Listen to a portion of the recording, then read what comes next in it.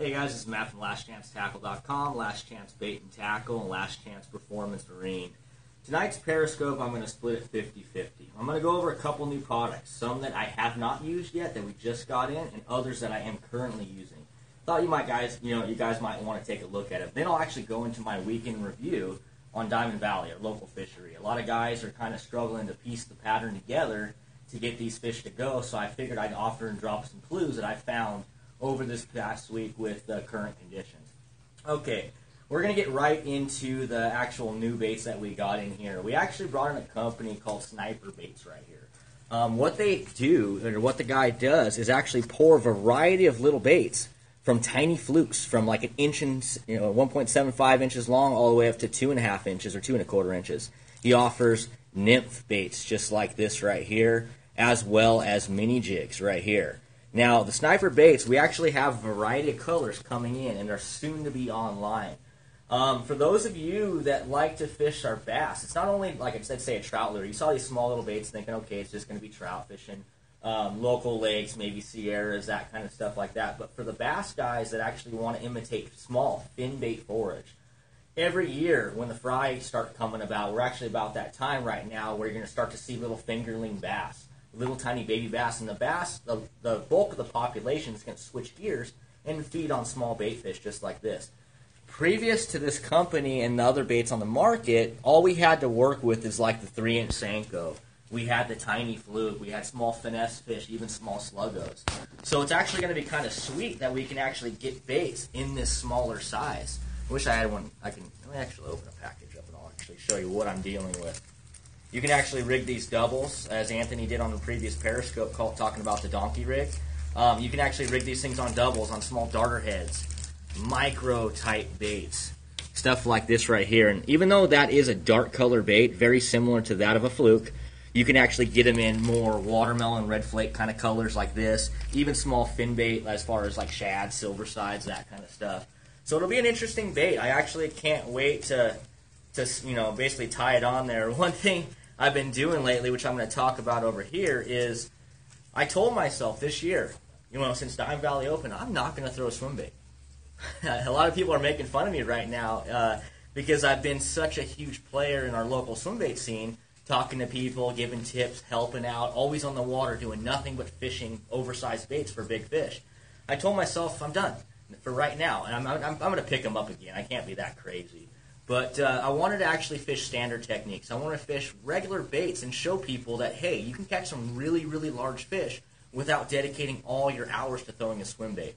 Those baits are very, very good in the draw effect on these larger fish, but that same fish that's going to attack that 10-inch swim bait is going to eat a 2-inch bait. So I wanted to show people, hey, this is something that you can do. So with the Sniper baits right here, they definitely have a time and place. There's going to be a time when those larger bass will start feeding on that smaller fingerling type stuff. So definitely something to look at if you want to take a look at these things. They're going to be soon on Tackle.com, as well as broadcasting on Facebook at Last Chance Bait and Tackle or Tackle.com. Another bait I wanted to actually show you is a lot of you guys have heard about the new company Major Craft. They have their rods, they have their baits. Well, Don Ivino, longtime fisherman in our region right here, actually endorses Major Craft and came out with a bait that kind of replicates the wiggle wart. It's been so hard to find old school wiggle warts. Guys have been buying them on the internet for $40 to $100, all sorts of crazy stuff. Some people say the new ones don't swim good as the old ones and all this kind of good stuff. So Don Ivino with Major Craft came out with an actual bait right here. This is a zoner. It's the ZH55. Very, very cool little bait. We went ahead and brought him in. One of our reps showed us and said, hey, dude, Major Craft's got a new bait right here. And I was kind of, definitely on board with these guys right here. Obviously, you have your Delta Craw type color. You got your green craw, and you got more of like your summer craw. These baits should absolutely rip them on the river. Havasu, fishing Blythe, fishing down to Martinez, fishing Main Current, fishing riprap, all that kind of good stuff. These baits are definitely something that I would look into. Have not thrown them yet, but everybody that I have talked to that has thrown them said they're the real deal. These baits right here are going to go roughly 5 to 6 feet deep, but it all depends on line size.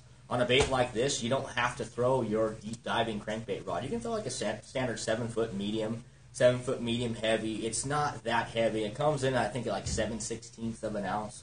Not very heavy at all. You don't need anything crazy. But definitely one to look at. Again, I only pulled a few colors. And definitely take a look at LastChanceTackle.com. We have a variety of the Major Craft crank baits, but these ones right here, I figured would actually let me relocate it, that way you can see the progression. But these particular baits right here, I do think have a place in your tackle box. One thing to look at. Very, very cool. So now on to baits that I have been using on Diamond Valley.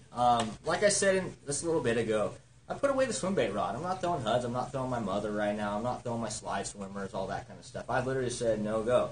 I need to go out there. I need to fish standard techniques. I need to catch some fish and see if I can put together these big bags with standard techniques. So I've been doing a number of things, and I'm actually going to get, this is going to lead into our Diamond Valley review, talking about the different things that I've covered. But I don't know if you guys know, but obviously, aside from like the Easy Shiners, the Swing Impact Fats, Kitech has come out with a bunch of different little baits that haven't really taken off yet. People don't really talk about it, maybe because they're good, maybe they're not. You never know.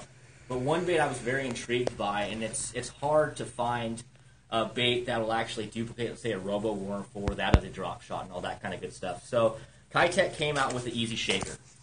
What it is, it's a smaller plastic worm right here, talking 4.5 inches long. Very, very supple, very soft, and they actually brought in a lot of their key colors that have been popular in the swim bait series. Silver Flash Minnow, Green Pumpkin, Electric Shad. We literally have probably 13 different colors of Easy Shakers in stock. And I just picked out some of the ones that I've been using. And it's hard to go against a Roboworm. Let's face it, Roboworm, Bass Chow, the Flick Shake, Jackal Crosstail Shad. There's so many very good drop shot baits out on the market today. It's hard for a company like Kitech to say, hey, I want to do something. So doing what I do best at Last Chance Bait and Tackle is when a new product comes in, I snatch a couple of them. I go up to Diamond Valley or go to whatever lake I'm fishing at that time, whether it be Skinner or whatever, and I go test them. I can waste a day on that lake because I go there so often to experiment with different baits, because if I don't catch fish, it's not like I can't go back tomorrow. So with these baits right here, I took actually this one right here, the Electric Bluegill out there. Very good bait. My first drop on a meter mark on the graph, picked up a bass on the drop shot. Obviously, with this particular one, fish were relating towards the bottom half of the water column. I was fishing main lake points, isolated rock out there, saw him on the graph. I was like, whatever, pinned this thing on, dropped it straight down, hooked up immediately. I was like, that was cool. So a couple casts later, around this little particular spot I was fishing, I bombed another cast out there, cracked him. It turned out to be a regular bait that's on the deck, and prior to this year, I don't drop shot. I'm not that finessed. Smallest thing I throw for finesse is like a 5-inch thin Senko or a Texas Rig 4 to 6-inch worm. So when I actually picked these things up there, it was kind of not a confidence booster, but it basically told me, okay, I can still do this stuff. I can still throw the little baits. And a lot of people probably laughing at me right now because my main focus right now is I have to learn how to catch 25 bites a day. Now, it sounds kind of stupid when I say it that way, but for as long as I can remember, since Diamond Valley pretty much opened up, my whole mentality has always been fish for 5 bites. 5 big bites. I don't need to catch 20 fish, 30 fish, 40 fish in a day. If it happens, cool. If not, I'm fishing for 5 bites. So at like 10, 12 o'clock in the morning, afternoon, if I don't have a fish in the boat, I'm cool. I'm content. Unlike a lot of people that are fishing tournaments, they need to get over the hump early. So this is actually a cool little bait right here, and I've been throwing a lot of drop shot lately. Now, I'm going to say that I'm saving the best for last because this is a bait that a lot of people have seen on the internet, but not a lot of people have gone out there to actually buy. I mean, unless you've been following Mega Bass, all that kind of stuff. This right here is called the Dog X, the Diamante. And I'm actually going to pull one out to show you guys. Now, there's a lot of spook-style baits on the market. A lot of people copying the Rover, copying the Vixen, the Sammy, all this kind of stuff. There's a lot of them out there, so it's very hard for anglers to actually say, okay, why is this one better than anything else? It's a tough question. A lot of it has to do with personal style, what they look for in a bait. This particular bait I took out, it weighs 3/4 ounce, roughly 5.5 inches long. I took it out the other day, and I'm going to talk about this on the Periscope and what I've been doing. And I actually had a very, very good day. This one right here is called HT Tennessee Shad. What it is, it's more of a kind of like a translucent body to it. A little bit of chartreuse on the tail end of the bait. I'm a big fan of chartreuse on the tail of my baits. I don't really like chartreuse baits, but I like that effect right there. It gives the fish something to track on. more of a pearl purple belly right here. These things shoot immediately, or shoot very, very well on the cast. And I don't have to have anything fancy to throw this rod. I actually throw this on a F5 75 XX, a Rochi XX rod. It's called the Extreme Mission Type F. I'm like a broken record when I talk about that rod. But it's a 7'5" action rod. A soft tip, a lot of backbone. I can launch a walk bait a long distance. And the thing about that rod that kind of blended in with this bait in particular is the rod isn't that soft in the tip. It has a soft tip, but it's fairly stout in a way. It's kind of a bad description of the rod. It's not a noodle stick like that of a jerkbait rod, but it's not as heavy as a worm and a jig rod. It's just a good medium heavy action rod. That rod paired up with a high gear ratio reel, 30-pound braid, with this particular bait right here is money. What I do with this bait in specific is I'll actually take a section of 15 to 20-pound monofilament line. Okay, I'm going to cut myself off a section maybe 15 to 18 inches long. And what I do is on my braid, I'll splice to that monofilament. And then on the opposite end, I obviously tie my bait. I want to keep that leader no more than 15 inches long. That way, when I wind up making another cast, I don't have that knot in the tip top, and it doesn't hang up, it doesn't backlash, it doesn't do anything, I don't shoot my bait off.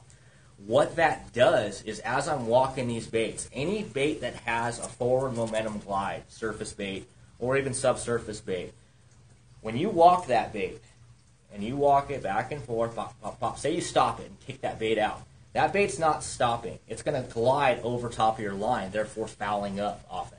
So by having that mono section in front of the bait, you don't want to use fluorocarbon because fluorocarbon sinks. With mono in front of that bait, it stiffens that up, so it prevents it from having your hooks catch your braid, catching your leader, whatever. So a very, very cool little thing.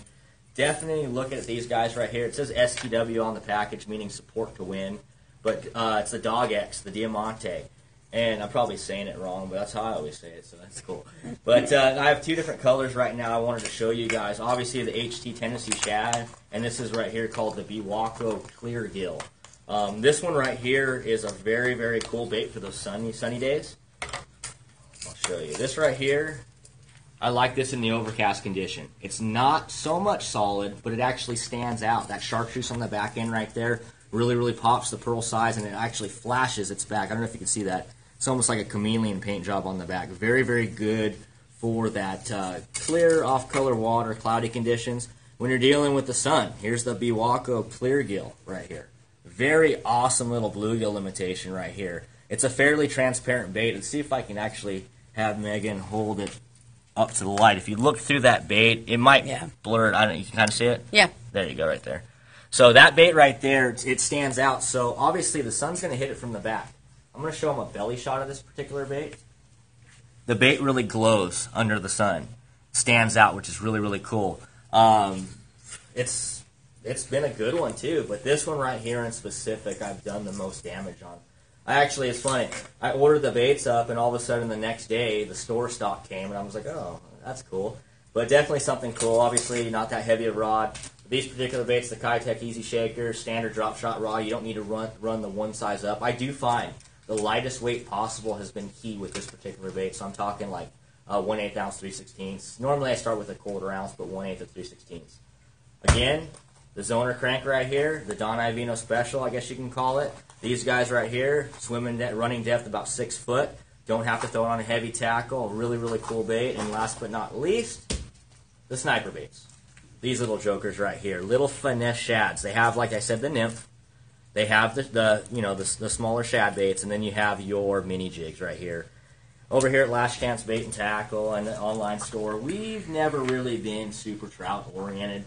So we kind of have a little trout section. We have, Panther Martins, Rooster Tails, Cast Masters, all that kind of cool stuff. So the only thing we kind of lacked in a little bit was our smaller plastics. So we did find that it was kind of cool that these guys came about, and we were able to actually stock our shelves with some really, really cool plastics that not only fish for trout, panfish, but can also go into the largemouth. And that he's a local guy. Yeah, a local guy, so he's in tune with what we have out here. He's not going to be throwing us fluorescent colors, all that wacky stuff. If people want it, we can get it, and he's actually local to the point where if we wanted to, we may be able to work with him and see if he can do something special. But there you have it. There's a couple different baits right there I found to be beneficial that you might look into that you might have never heard about. So on to Diamond Valley. Now I'm going to talk about, like I said, twice before, I'm going to talk about a couple different things that I've noticed over this past week. A lot of you guys that are probably watching Periscope, some out of the state, some relatively local that are tuning in, you don't have the ability to come out here every single day to stay on top of these fish. Every day is a new day when you come to Diamond Valley. So I'm hoping with these Periscopes right here, if I can weasel in a little week in review for Diamond Valley, it might save you guys a lot of trouble to picking apart the lake, to figure out where I need to be, what I need to do, what I need to use. I got a lot of good positive response from the last Periscope where I talked about the couple tips and tricks that I was doing at that current time. A couple guys actually went out there and caught a lot of fish doing it. So it was a good feeling. So obviously you know that Diamond Valley was at a low point as far as water level. Okay, all of a sudden the valves turned on and we started getting water in there. So water started coming up. Now, I'm going to actually show you, I drew a couple little diagrams. It's been a long time since I busted out the whiteboard. Move these gates out of the way.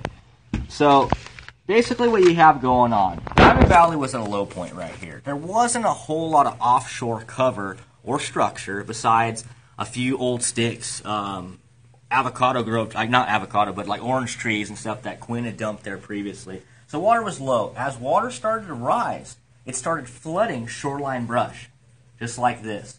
And one thing that we know bass do in rising water is they'll actually follow that water and retreat into the cover that it's actually flooding. So it makes it a little bit difficult. So water's rising just like this. It's flooding all sorts of stuff out to like 25 foot of water. So on a lake that's barren, okay, that doesn't have a lot of growth, whether it be grass, trees, all that kind of stuff, fish will set up on any key obvious structure or cover. They're going to be on one boulder. They're going to be on one stick. They're going to be on a boulder pile. They're going to be on a point, all that kind of random stuff. So you're going to find a lot of fish grouped up into certain areas. Makes it really easy to find these fish. And after Diamond Valley, we know that it rises and it drops, and it rises and it drops. Every time it rises, sits there, the vegetation dies off, we always find that it's even better fishing. We can fish offshore with a jig, we can Texas rig, we can drop shot, we can do all sorts of cool stuff. Now that water's flooding again, it makes it tough because now fish can go anywhere. They don't have to be in any one specific rock pile. They're not grouped here. So you got fish that are going to be roaming. You got upper water calling fish on the shoreline brush. You have fish off the first break right here, which would be like that 25 to 30 foot zone. That's our outside tree edge, outside grass edge, all that kind of good stuff. Then you're going to have fish offshore. So it's hard. The way I describe it to people right now is it's very good fishing. I mean, don't mistake what I'm saying with this. It's very good fishing, but it's hard to find locations that have the grouping numbers of fish. So with the water rising, we're forced right now to constantly move around that lake. It's not simple as I'm going to fish this stretch right here. I'm going to go across the lake and fish that stretch. Fish are literally everywhere. I'm fishing open water fish. I'm fishing structure fish down in 30 foot of water, and I'm also pounding the bank. All in one day. I got a couple different patterns going on in one day. So with this, one thing I noticed that I want to actually show you is as the water keeps rising, just like this, the weirdest thing in the world for me, and maybe I'm just overthinking things, but I've noticed my fish have been generally that 20 to 25 foot fish. It's all outside structure spots, main lake points, all that kind of stuff I'll talk about in a second. But as the water continues to rise, my fish aren't moving. My fish are staying out there. I'm fishing 30 foot now. Like I went out there yesterday, and I was pulling fish out of 35 to 38 foot of water. I was showing my dad how to use the power poles on the skeeter and everything. I backed up to a point. I was like, check this out, Dad. I double tapped, that thing shot down. I was on a main lake point. And for those of you that think that power poles are not good for Diamond Valley, obviously have never been in a boat to use one at Diamond Valley, because I'm telling you right now, it started blowing like 13 miles an hour or so, which isn't that bad, but it was enough to where you're on the trolling motor constantly. I backed up on a windblown point. It was a rocky point. And I'm sitting there going like, oh crap, it's now or never. I'm going to test this thing. Obviously, you want to use a power pole for softer cover or whatever. So I backed up on that thing. I'm looking at that prop, and I'm thinking in the back of my head, it's like, if I gouge this prop, Dan is going to castrate me. So I'm backing up, double tap, dropped it down there. It held me straight, square on that point into the wind. I'm still on the trolling motor thinking to myself that I need to adjust really quick, but I was able to actually methodically fish a spot without having to get blown around all crazy.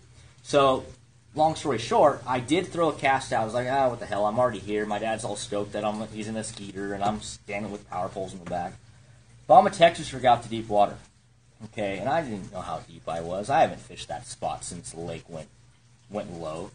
Start shaking. I start pulling into this outside bush edge right here, and little did I know, I got bit. Set the hook. It was a nice 3-pounder or so. Get him up. I was like, that was bitching. That was cool. You know, I got a chance to use the power poles on a wind-blown point. Everybody said it couldn't be done. It was awesome. So, without me knowing that depth, I motored out there to deeper water, and I found out it was like in that 30 zone. I can't remember exactly how deep it was. It was either 30, 35 to 38, something like that. So with the water rising, I'm noticing my fish are still holding on that defined edge right there. So don't feel that you only have to fish the shoreline brush out there. It's okay to fish deeper. We have fish scattered literally everywhere. And it's fun because right now you can almost pick your type of fish. You can pick your post-spawn fish. You can pick your fish that are already in summertime patterns. There's even fish that are still spawning on Diamond Valley, which is wacky. It's kind of cool. So yeah, what I'm doing is I'm basically looking for that kind of stuff. Now, the shoreline fish, I'm noticing, for me, maybe others are, not seeing the same thing. I'm noticing that my shoreline fish are my smaller grade fish. They're my 1 to 3 pound class fish. I'm fishing offshore. I'm fishing more boulders mixed with grass. I'm finding my fish are better. They're 4-pounders. They're 5-pounders. I put together a really, really good sack this past week. It was about this past week, I think it was. My days go together on that lake because I'm out there. But I had one just under 30 pounds. And I was like, dude, this is awesome. I left the shallow stuff because I was fishing nothing but shallow the first couple trips. I went offshore and fished the deeper stuff, and there they were. I didn't have a fish smaller than 4 pounds off one particular spot. It's getting blown up now. I'll actually give it to all you guys on Periscope right now if you want to go fish there. But on the East Dam, okay, those of you that can picture Diamond Valley, on the East Dam you got that middle island right smack dab in the middle of the lake on the dam. If you go towards the far end, the south end of the East Dam, right between the two, there's a long point that comes off of the dam, marked by several trees on the dam itself. This isn't this isn't a secret spot. We've been fishing for a long time. I found it the first day I went on Diamond Valley. It was very, very cool. It's been holding. It's slowing down a little bit. For those of you that actually want to get on this deeper bite and try to figure out what's going on, very, very good starting point. I mean, there's been like 5 boats, 5 boats, it seems like, by half the day that have rotated that spot. There's a lot of fish there, but they're getting spookier now. So, obviously, when I talk about how I'm fishing more open or offshore, main lake type stuff, I've told a lot of people that my main bite is on main lake points. And it's as simple. For those of you that aren't familiar with main lake points, you just go to the lake and go fishing. Main lake points are the outermost points that jut out in the main body of the lake. You're talking stuff like this, like this, like this. Everything I have these little dots on there. One thing that I'm doing is I'm cycling main lake points that have heavy rock on it. Rock is my indicator right now. I want boulders. I want the biggest rock I can find. It sucks because you get snapped. But the bigger rock right now, at the depth that it was for such long periods, was starting to grow grass, just like this. If you can see that little picture right here. I mean, imagine this in the back of your head. You got boulders out there with grass. What that's doing is that's collecting pricklyback sculpin. It's collecting bluegill. It's collecting all that kind of stuff. Therefore, what do you think's going to happen? It's like a bait receiver on the ocean or like a sport boat braille and bait. It's collecting bass, too. Bass are not going to leave a food source, and that's one reason I think these offshore spots are holding sometimes better than the bank stuff, because everything on the bank, there's so much vegetation. There's so much tree life. Those bluegill can hide everywhere. On a spot like this, it collects them, and they're isolated. They can't go anywhere. So these bass know that patrolling them, and therefore, what's going to happen. They're going to kill them. They're going to destroy them. So I'm just cycling my spots. And I'm sampling a little everything right now. Because I'm not throwing the swim bait, I'm not locked in to, I got to hit this bank and do it before anybody else. I'm having fun because I can slow down and really pick apart that lake. Another spot, the islands out on Diamond Valley, the middle of the islands, they're holding fish. But for most of my particular bite that I'm fishing, you probably see me ripping around that lake. I'm having a good old time driving that boat. But all my stuff is main lake structure spots. And for those of you that are struggling to find the depth that's best suited for you, there's a quick tip. What you can do is most anglers are running Lowrance graphs. Okay, I've always ran Lowrance. I haven't experimented with Rayon, Humminbird, all that kind of stuff. But on your Lowrance graph, one big thing that you should all have in the back of your head is knowing how to adjust your graph sensitivity to find the thermocline. Thermocline is the best oxygen level in that lake. And I was sitting there yesterday. I took my dad out, like I said, and I actually struggled yesterday. I didn't have a really crazy day on the water. The day before that, I murdered them. I'll talk about that in a second. But yesterday, I actually kind of had to work hard for fish, and it was kind of weird. So I started to go back to basics and go, okay, where's my thermocline? What do I have to do to find the active feeding zone or active oxygen level spot in the lake? So one quick tip for your fish finders: bump your sensitivity up to the point in which it barely goes, nasty on the graph. You can actually see in certain areas where, let me move this over here, you'll see a faint line on your graph. Okay, it could be at 10 foot, it could be at 12 foot, it could be at 15 foot, whatever, 30 foot, 40 foot, 50 foot. You're going to see a faint line. That'll pick up as your thermocline on your graph. That's the best oxygen level in that lake. So what I like to do is I like to find structure spots at or just above the thermocline. Very seldom will fish hang below, but at or just above. That's not the depth the thermocline's at right there, but you'll see that kind of stuff right here. It's a safe assumption that when you find that thermocline, you're going to find a good active group of fish. So I'm going to meter a spot. I'm going to say, okay, well, I got bit in 25, 30 foot of water or whatever, so I'm going to start metering around. Let's go find new spots. Rather than sit there and put the trolling motor down and go, you can quickly locate depths and what cover and structure these fish are hanging on by zipping around the lake. Use your TV screens on your boat. That's what you bought it for. Very seldom do people actually use it. So definitely look at your thermocline. Look for cover structure accordingly, and then pick it apart. Figure out how those fish are relating to it. Are they suspended or are they on the bottom? So there you have it. There's my quick little rundown on location and what I'm finding. Obviously, with water rising, you can fish that shallow cover. You're still going to catch fish. But don't forget about that offshore stuff. Offshore fishing is my strong point. I love fishing deep structure. And one of these periscopes, I'll go into detail on how I pick apart deep water like I would on the bank. But main lake structure spots, locate boulders with isolated grass on them. I'm noticing that's one of the key patterns for me is if I'm not around the rock, the heavy rock, and I'm not around the grass, I'm not catching bass. So find the food source according to that right there. Find the part of the water column they're hanging on and put a bait right in front of their face. So primarily right now, what I got going for me on Diamond Valley, obviously in last week's Periscope I talked about the big worm and overall bigger underspin type stuff. I talked about the Blade Runner head. I talked about Upton's Customs or bass chow worms. And that's still a viable bite. But I did some things a little bit different. On the spot on the East Dam I talked about, I came there on, I think it was Saturday, and I, obviously it takes me a little bit to, launch my boat and all that kind of good stuff. So I went out there and everything like that. I went to go to the first spot. I wanted to go to that spot on the dam. So I started cruising over there. I wasn't really booking it or nothing. There was a boat on it. So I was like, man, I really want to go shake some worms, see if I can duplicate that big limit. Needless to say, stuff happens. You got to adapt. So I was like, okay, well, that was my A spot for my big fish. I was like, okay, let's go around the lake. So I kind of sat there and said to myself, why do the sure thing? I know it sounds crazy to some of you guys, but why go after fish that you already know you can catch when it's a good idea to constantly advance and find different things and experiment? You're going to be stagnant if you fish the same thing over and over. You're going to find that you're not learning anything. You're only going the same thing. So when a new bite happens, you're going to be behind the bite. Other people are going to catch fish around you if you stay doing the same thing all the time. So I was like, you know what? I'm going to flip the script. Posted on Facebook, showed everybody kind of that whole thing. So I was like, you know what? Topwater fish are there. Rusty Brown, a very, very good guide in our area, was catching some topwater fish. I was like, you know what? I'm going to experiment a little bit, and I'm going to go back to basics. So I picked up the megabass bait. F5, 7.5 double X Orochi rod, 30-pound Power Pro spliced to 15-pound fluorocarbon or monofilament leader. So I was like, you know what? I'm going to go find a spot, and I'm going to work on this bite. It was real choppy in the main lake, so I found some off-color, not off-color, but glassier water, not really nasty that water. Started attacking with this here. I bombed the cast out there, crossed this one point, boom, caught a 4-pounder. Dude was right next to me, and he was like, okay, whatever. Put that fish in the live well, start doing some other stuff. Bomb another cast out there, hooked like a 3. And I started crushing them on Saturday.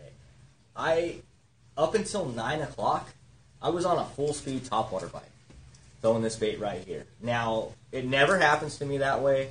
I don't just grab a bait off the shelf or buy a bait and immediately start wrecking fish. Usually it's a process to finally figure out the bait, but it was immediate. Definitely thought it was something special. So those of you that are thinking about going out to Diamond Valley, be a good idea. Whether you buy the megabass bait, that's cool.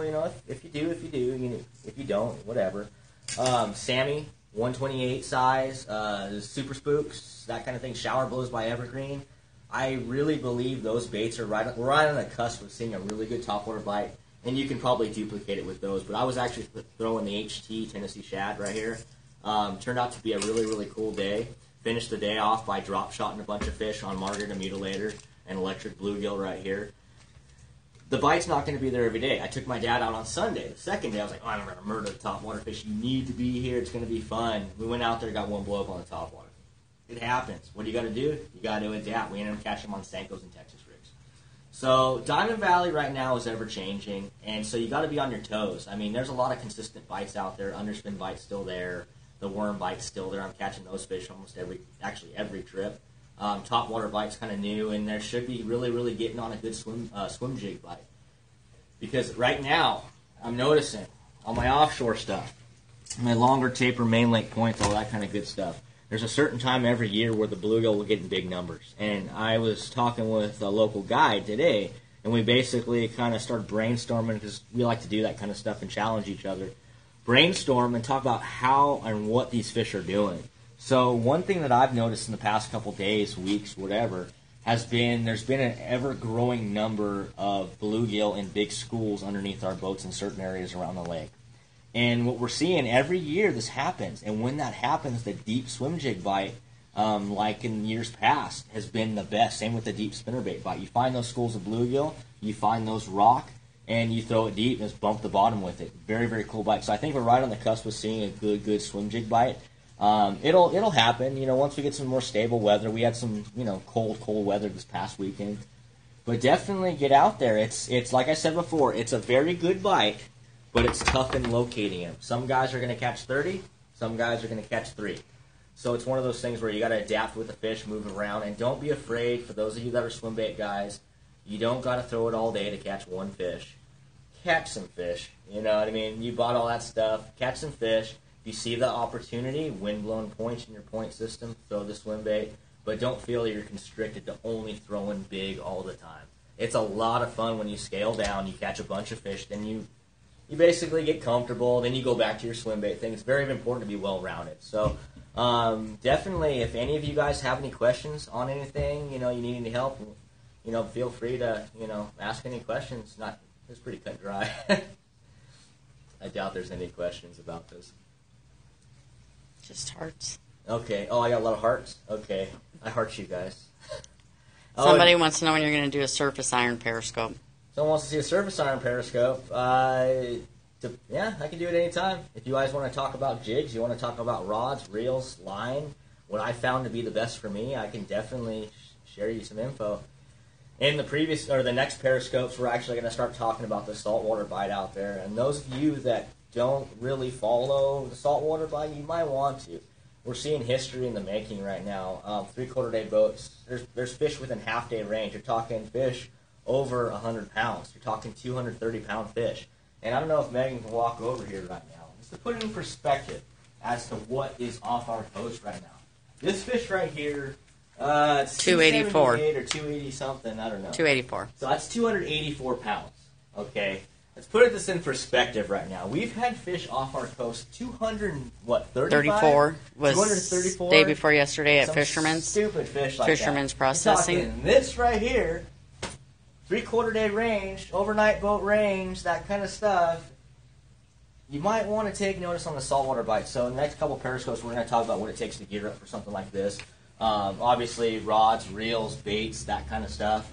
And it's definitely there for the taking, guys. So if you guys have any questions about that, again, stop in here. We got a good pulse on as to what's going on, where they're biting, the good temp break and stuff like that. But another thing I actually want to talk about, for those serious about looking at a skeeter boat, one of the little obligations I have with Last Chance Performance Marine is to actually show the boat off. So if any of you want to actually take notice and take a look at my Skeeter FX20, the LE, feel free to get a hold of me, either here at Last Chance Bait and Tackle, on Facebook, Matt Magnone, Instagram, whatever. And I can actually take time out of my, out of one of my days off or whatever to meet up with you guys if you want to look at the boat, take it on a demo ride, all that kind of stuff. So definitely get a hold of me. It's best to get a hold of me ahead of time so I know. I can't really do stuff last minute because it just doesn't work that way for me. I end up forgetting.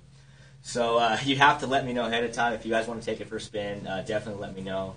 Either here at Last Chance Bait and Tackle, 951-658-7410, or get a hold of me online. But there you have it. We thank you for your business and look forward to helping you guys become better anglers.